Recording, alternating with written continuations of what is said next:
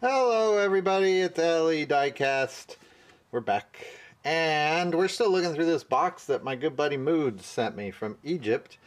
And this box was full of brands that are kind of hard to find here in the States. So there were some Sikus, Wellies. What else was in there? Not Maestos. Majorettes. Also in there. And today we're going to look at these Bburagos. And I'll, let me get my notes here. Burago, I'm not sure what it is. But that's what this is. It's a Bburago car. So the maker, at least, is branded under Bburago. B-U-R-A-G-O. Bburago. And they tend to make, best I can tell, realistic cars that, you know, kind of European exotic models, I think. Maybe they have some other brands. I researched them a little bit. Couldn't quite find a whole ton on them. Very nice cars. And I think they pretty much go for about the same price as like M2s would go here in the States. So a little bit about the company. Bburago started as Martoys, and if I remember right, that was back in the 70s. I want to say 74, and they were only Martoys for a short time, maybe 2-3 years, and they changed their name to Bburago. It's an Italian company. I don't know if they still make the cars in Italy like everything else. I know that they you know, send the stuff away and make it in China, but I don't know if they have a factory in Italy or not, or if they're designed in Italy. And the company that owns it now is the Meichung Group, and we don't really know of Meichung Group by their name, but you might know them as Maisto here in the States, because the Meichung Group owns a couple companies, and Maisto is probably the one we know best in the States, so you could kind of think of it as Maisto owns Bburago these days. And they used to make larger scale cars, so like 1/18th scale cars, and I think, if I remember the history right, they kind of owned that 1/18th scale market for about 20 years back in the 70s and 80s, and then a lot of other car makers kind of moved in, and that's when they started having some financial trouble. So they actually closed down in 2007-ish. And they were closed for a year or two until the Meichung Group bought them, and now they are making cars again. I have a feeling these are the new releases, so we'll check the packaging here in a minute. But you might know Bburago and Maisto from the news of they bought exclusive rights to the Ferrari brand, and so that's why Hot Wheels aren't going to be making Ferraris starting next year. So yeah, so a little bit of history. So let's take a look at these. This one here is a Mercedes-Benz CLR McLaren. Here's what the bottom looked like. They do have, I was going to say they do have rubber tires. Those aren't rubber tires, no. Okay, not rubber tires. They looked like it for a second. Real nice rims on them. Very realistic castings. Oh, by the way, the size on these is about the same as a Hot Wheels or Matchbox. There you go. So just to give you a sense of the size. They're 1/64 scale.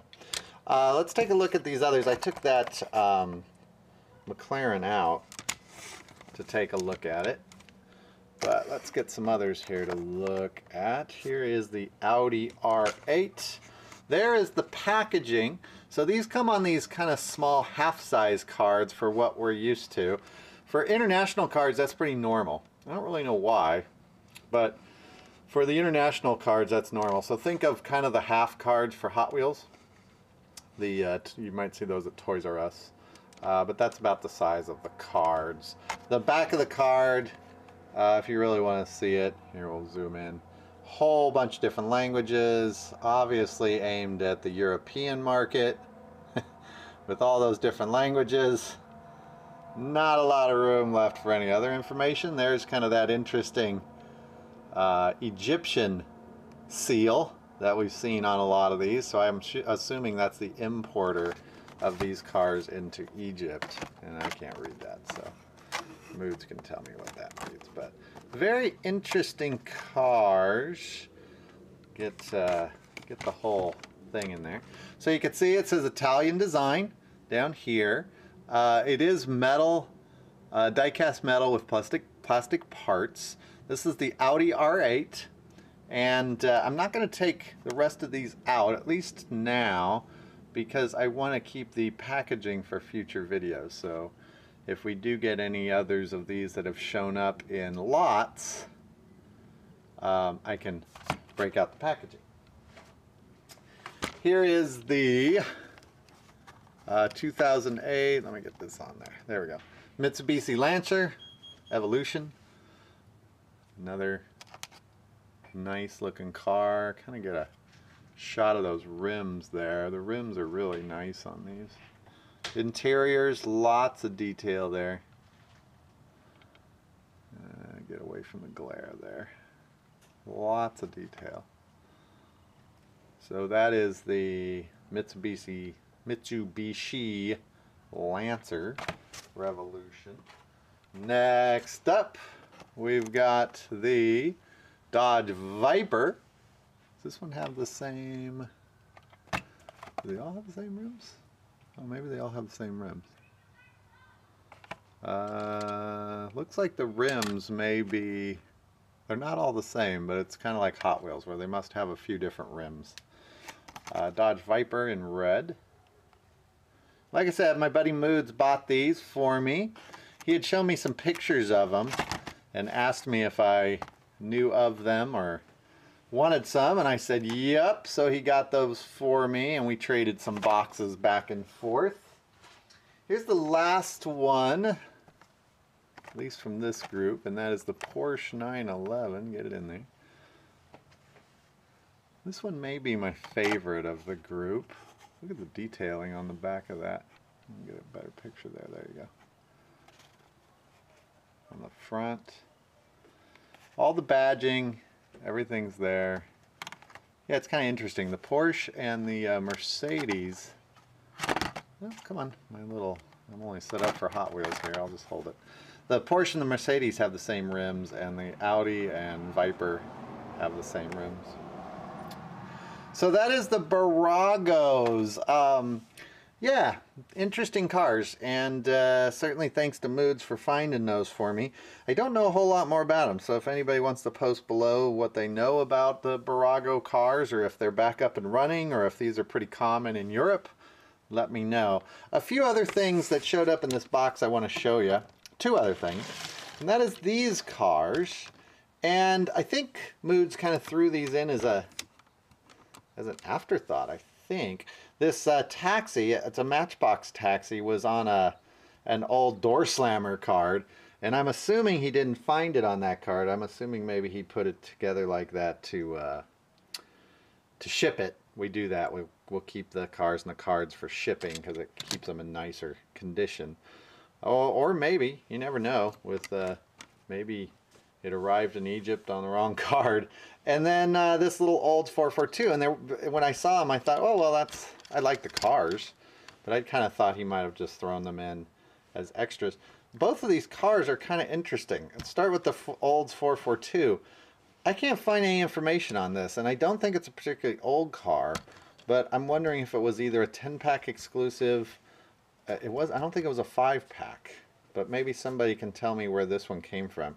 I seem to remember that design, maybe from 2011 or so, but I just quickly looked, and maybe I just skipped over it and didn't see it, but I don't think it's particularly rare. I just couldn't really find any info on it. The taxi is more interesting, and when I saw this taxi, I knew what it was. Pure luck.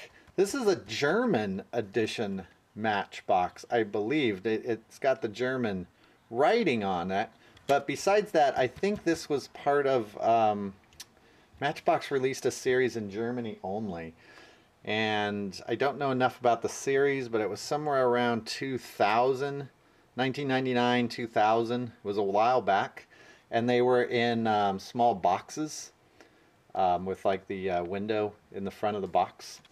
This is yeah, I'm pretty sure this is a German release tax. It's a Mercedes E-Class, but Mercedes Taxi. So I think when I first saw this, so Moods, if you threw this in as kind of a last minute one, this one caught my attention right off the bat. I knew what that was. I don't know what this Olds is, so post below and tell me what the story is on this Olds. Anyways, those two cars, Matchbox, Hot Wheels. Didn't really have another good place to put them in a video, so I thought we'd talk about them here. Anyways, back to the Bburagos. Again, that all came from a box. We're still looking through it. We're going to look at some wellies next. But that'll do it for this episode, and I will see you all later. Bye-bye.